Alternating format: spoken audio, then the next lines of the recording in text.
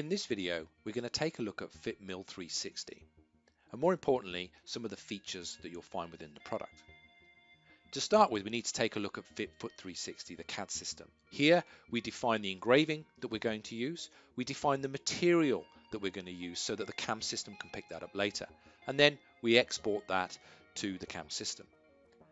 So FITMILL360, our CAM solution, it contains three environments: job preparation, job processing and simulation, and a list of all the completed work. So let's take a look at the preparing of jobs.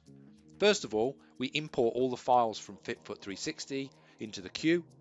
We can look at the data to ensure that these parts will fit in certain blocks of material and that they are exactly what we expect they should be.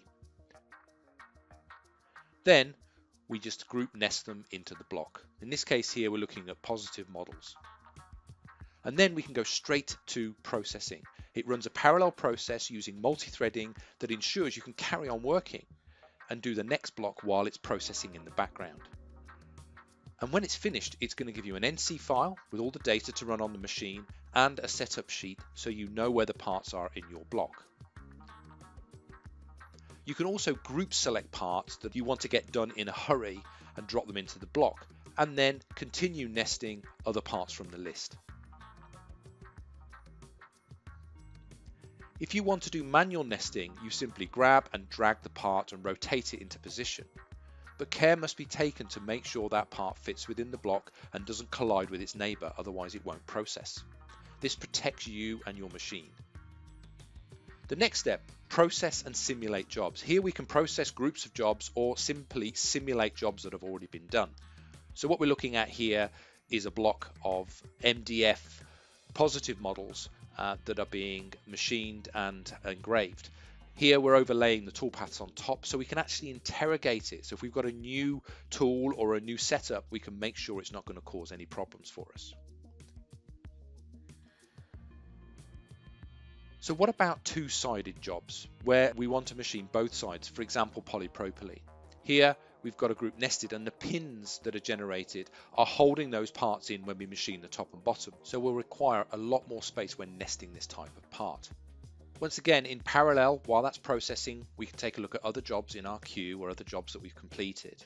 And like before, we've got this parallel processing and multi-threading going on in the background to speed everything up. Once again, we have our setup sheet, and this time we have an NC toolpath that has a pause in it to enable us to flip the fixture.